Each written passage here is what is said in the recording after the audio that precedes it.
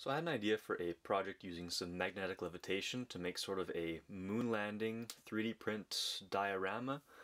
So I ordered a large magnetic levitation tool off Amazon, and it finally arrived today. So I was doing a little playing around with it. It came in some pretty good packaging, which is good because this is a pretty hefty magnet. It came with the top floating magnet piece. This is rated for 500 grams of weight. The magnet's very strong, so if you're not careful, this thing will be drawn to it. So it can go right through my hand, and you can see already it just sticks very strong. So do be careful when you use these, just because of how strong it is. It comes with some tabs here as well. It has some blue LEDs around the outside. These are all snap-away tabs. I would like to use these for this project to try and see how they look. Maybe if the blue LEDs can sort of make a cool light sphere of sorts around the rocket on the moon landing, I think it could be kind of cool. Worst case, we could probably design something around them to cover it up if need be. So let's plug this in and test it out, see how it works. It's got the little cable plug here. Oh, that's pretty cool. So yeah, it's got some nice bright blue LEDs. That's kind of cool there. And let's see if the magnet works out. So the way that magnetic coils work is there'll be a sweet spot in the middle that this will work for the levitation. And you can see if you're not in the exact spot, it wants to fire off around the outside, but if you can find that nice spot in the middle, it is fairly easy. And there we go, that's pretty cool. So it kind of spins around and I can fit my hand right underneath that. Okay, very neat. So to make this rocket sort of moon landing design, I kind of want to model it off the original Apollo 11 style rocket. We're going to be faced with some design constraints here for sure, just in the sense that I want to surround this magnet base as sort of the moon surface. So this is going to be a design constraint as well on just the size of this, as well as the magnet. This will be a consideration as well, because if this is how small the base is going to be, maybe a little bit bigger, I might make it a larger diameter. We don't want the rocket to look too overwhelming over top of the moon and eat up a lot of the surface area. As well as this is only rated for 500 grams. So we don't want to make the rocket too heavy, because I would still like this to sit fairly high above the moon surface of sorts. And you can see if this has a little bit more weight on it, it does go down a little bit. This is actually pretty cool to play with. It does go down a little bit. So I want to keep this as high as possible, and not have too much material below here for like the rocket exhaust as well as the moon surface, because I do want to keep this space pretty high between the actual magnet and the coils. So right now I'd say it's about 1.5 centimeters or so, just because I can fit my whole hand underneath that. So let's jump over to some design software. We'll get some measurements of the magnetic parts and start modeling something in Fusion 360 to see what we can come up with.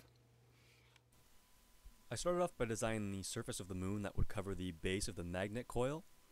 I used a sketch I found online to develop the texture and surface of the moon. I then used a couple of different extruded heights and fillets to develop the craters and get the overall look and feel I wanted of the moon surface. I then started working on the main body of the rocket. This design portion took a bit of tinkering because I wanted to embed the magnet into the exhaust portion of the rocket, and I wanted to use only 3D printed components with this because working with screws or fasteners would have thrown off the magnetic levitation device a bit. So I wanted to use 3D printed components, also given the small design space we were working with. After I had that in place, I then worked on modeling the tip off the original Apollo 11 style rocket, and then worked on the fins around the outside, making sure that everything was symmetrical about the rocket to have a good center of mass. After I had all the components complete, I loaded them into an animation assembly to make sure that everything would go together smoothly once they were all 3D printed and I could put them together properly. Performing assemblies like this in design software is really useful because it helps bring to light any design considerations you may have overlooked, and it helps in the final assembly process. So with all the modeling now complete, let's start 3D printing and see how it looks.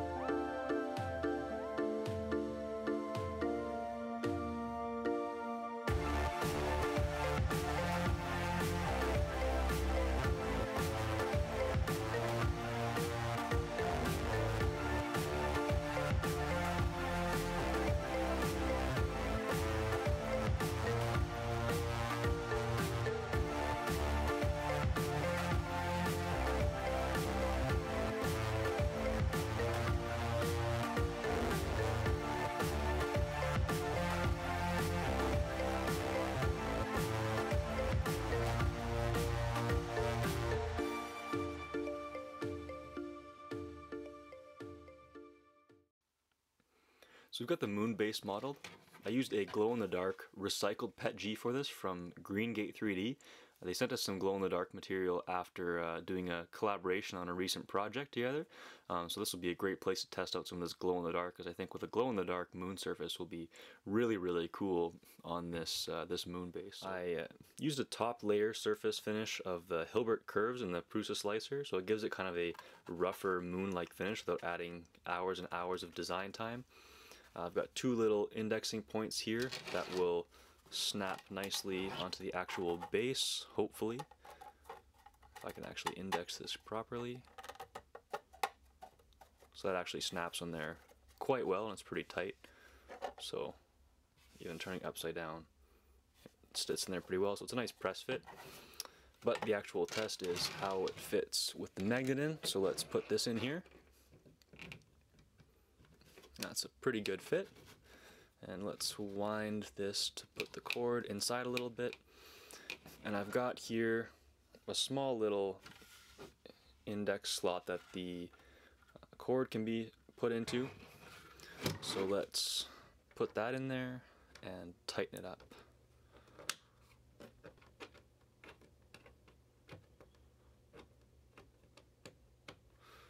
There we go. So that's nice and flush with the surface of the moon perimeter there. So I think that looks pretty good. Let's make sure that cord is secured down, and let's put this surface back on. That looks pretty good. So we can still see some of these coils at the top as well. That's not the end of the world, because I know that the rocket's going to sit on top of here. It'll probably cover up that from any angle of view. This may need to be a little bit thicker just because it does look a little dark, and I'm worried about how that's going to look with the glow-in-the-dark filament. And I do want to see this with the lights on, so let's test that out with the magnet lights and see how it looks. That's pretty cool. So it's got a nice little ring around here. It might be too bright and it might take away from the actual glow-in-the-dark filament itself. We can design some things, so sort of a little cover or something to slide over top of these parts. We may have to redesign the base of this as well, but I think as it is right now, I think it does look pretty cool. Okay, so we've also got the rocket pieces printed off here, and I have the fins as well. So we'll see how these fit in here. So we've got the magnet piece. So this is the exhaust of the rocket. I designed this so that the lower seat of the magnet has a bit of a protrusion here, can sit in the base of this rocket exhaust, and then hopefully it'll sit nice and snugly in there. Well, that's a perfect fit. So you can see how it secures in and indexes itself in the back. I also designed these little clips. So this is in a PET G. So I designed these so they're a little bit of a press fit, so you can pinch them together, and they will go into the bottom of the rocket here, and they will index themselves and hopefully be a nice press fit, because I don't want to lock this magnet exactly in place, because I do think I'd like to use it for another project in the future. This is actually pretty cool, and I'd like to use it for a couple more things. So let's see how this fits on the actual rocket. And that's actually another nice snug tolerance fit. And yeah, that's locked in there pretty good. The magnet's pretty heavy, and I'm shaking it and it's on there pretty good. I want to make sure we can also remove it as well. Oh, it comes off pretty nicely also. Okay, excellent. So I'm happy with that part of the design. I think that's pretty good. So let's put this back on. You heard that nice clip in there. And let's get the rocket fins indexed as well. I made these so they're also just a press fit, so I like to design things for 3D printing without a whole lot of glue. I will design some things with glue, but I like to design it with not a whole lot of external parts that need to be purchased. I like to 3D print most of them. So these are all actually snapping in pretty nicely as well. Okay. So here we've got the rocket. This looks pretty good. So I did model off the Apollo 11 style rocket. Obviously this isn't exact. It's a little obviously shorter and a little wider than the actual Apollo 11 would be. A lot of that was to do with I wanted to make sure that the center of mass was very low on this, because I didn't want a tipping point on the magnet, so that if this is rotating, I didn't want to have it sort of off center or off balance. Luckily this magnet's pretty heavy, so the center of mass with this will stay fairly low, and a lot of the weight does come from these fin attachment points, and the whole rocket here, as you saw on the underview, was all hollow. So the only part that's solid on here is just the little tip on the rocket as I pull the magnet towards myself there. So yeah, let's see how this floats on the magnet here. So yeah, this rocket looks pretty cool. I'm pretty happy with how this looks. So it's got a pretty cool look in the dark as well. It lights up pretty significant lower portion of the rocket. I think it looks really cool with that blue light. It does take away from the glow-in-the-dark sort of alien effect that I was looking for, but I think we can design something to cover up those lights and sort of make this a multi-purpose design to see how we can get that nice glow-in-the-dark filament to shine on here as well.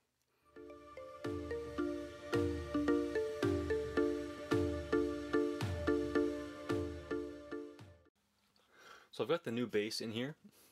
Everything fits pretty well. It's got all the pegs on the outside. I think that's pretty solid. So I also reprinted the moon base. I doubled up the thickness of it so you can't really see through it that well. Hopefully it'll help it glow a little bit better as well. So let's try this on here. And that's even better than the first one. And yeah, you can it definitely hides a lot of that top surface. I think this looks a lot nicer, and it definitely feels a lot sturdier as well.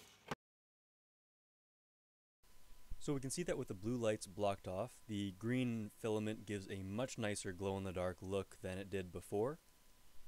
It shines very nicely onto the bottom of the rocket. Maybe not as much light as the LEDs do show, but I think overall this adds a really nice feature to this design as well, and very happy with the filament. Hopefully you guys enjoyed watching this project be made. I really enjoyed making it as well. I'll leave the link in the description to the download for the STL file, as well as the links for the magnet coils and the recycled glow-in-the-dark filament. If you like this video and would like to see more like it, please consider liking and subscribing. It really helps out this channel a lot. So thanks again for watching, and as always, happy printing.